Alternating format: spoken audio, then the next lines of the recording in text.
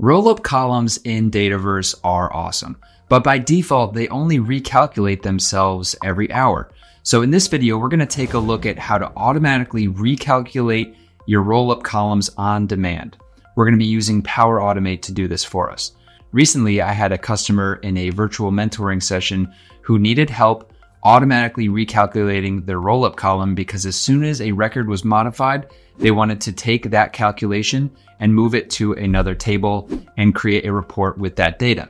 Waiting an hour was just not a feasible solution in this case. So what we're going to do today is take a look at a similar scenario that I've set up beforehand. We're just going to take a look at a model-driven app really quickly. This is a very simple applicant tracking system where we have job openings and job applicants. So a job opening, we want to just calculate how many people have applied to this job, and we want to do it instantly rather than waiting every hour for the data to refresh. So I'm going to just show you real quick. We'll go to the job openings table and I'll go to my customer service representative opening. I'll take a look. It's got a role name, a role description, and total applicants. Now we know we can manually recalculate a roll-up column on a single record by going to the form in a model-driven app, clicking this calculator here, and then saying recalculate. However, if we want this to happen automatically, then this is just not an option either. So what we're left with is using the Dataverse Web API. And I'm going to show you how to hit this API in your flow so that it will automatically calculate this data on demand.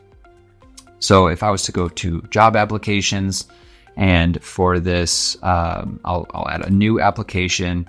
We'll say I'm applying to the Power Apps developer role.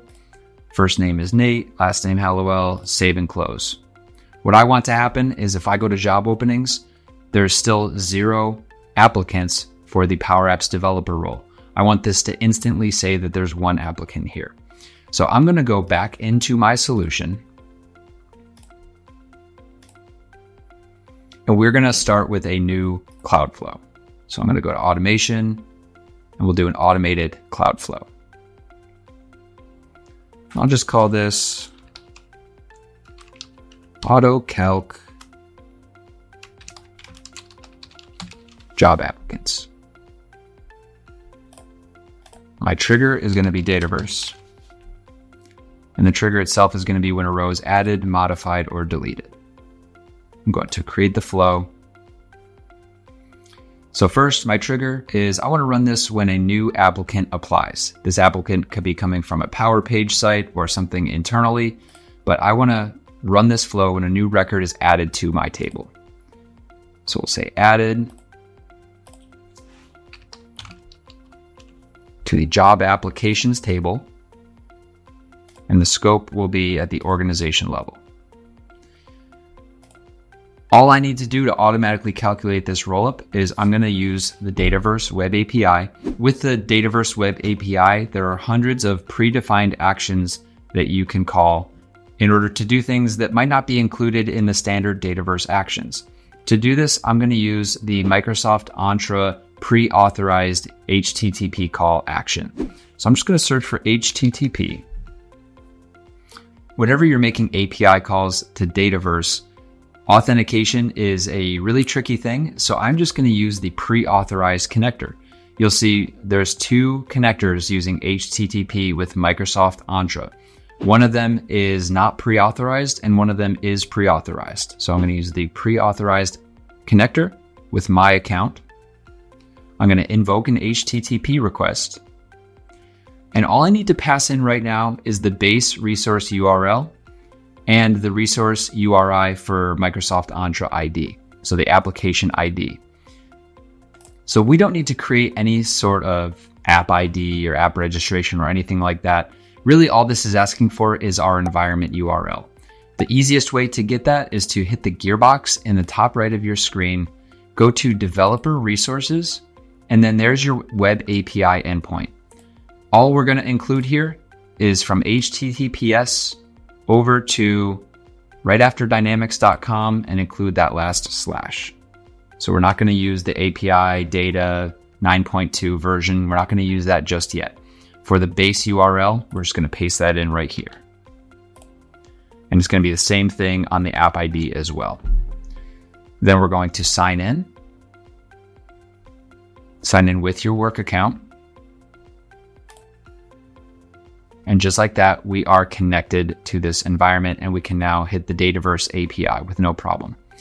So the method is going to actually be get, which is a little bit confusing, but we're going to get data.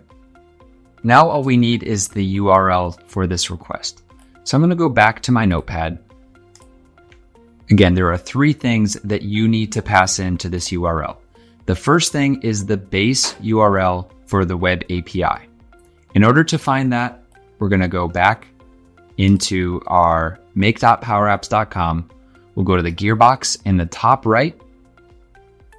We're going to go to developer resources, and there's the web API endpoint for this environment.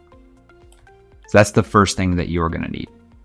The second thing you're going to need is your entity set name and the field name that is the rollup column. So the entity set name, if you're wondering how to find this, now the easy answer is it's just the plural version of the logical name of your table. So if you just need the logical name of your table, you can go into your solution, you can find your table, click the 3 dots, go to Advanced, Tools, and then Copy Logical Name. So this will copy the logical name of this table to your clipboard, which you can see is not pluralized. So to make sure you have this exact thing that this is asking for, this URL is asking for the entity set name. So if we go back to our solution and click the 3 dots and go to Advanced, Tools, we can look at all of the API table definition. This is JSON, and if we do a Control F and search for entity set name, you'll see it's right there. PWATS_job openings. Again, to get there, it's 3 dots, Advanced, Tools, and then API link to table definition. And then the last thing we need is the logical name for our rollup column. So the field name, if I go inside of this table and go to my columns, I can find my rollup column, which is total applicants. I can click the 3 dots, Advanced, Tools, and Copy Logical Name. So now I'll go back to my flow and I'm going to start pasting in this URL. And get rid of any extra spaces.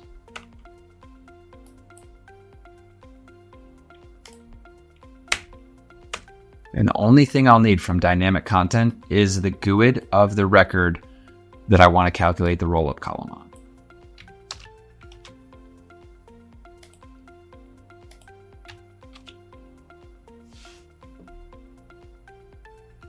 So I'm going to get rid of the letters GUID, and I'm going to replace that with the actual GUID, which is going to be in my dynamic content.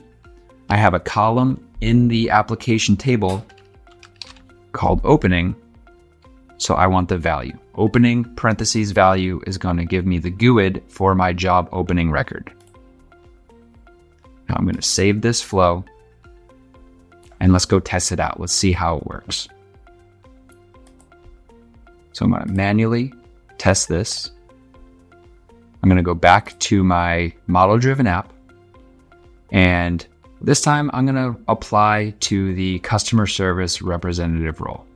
So I'll go to Job Applications, do a new application for the customer service representative, and we'll say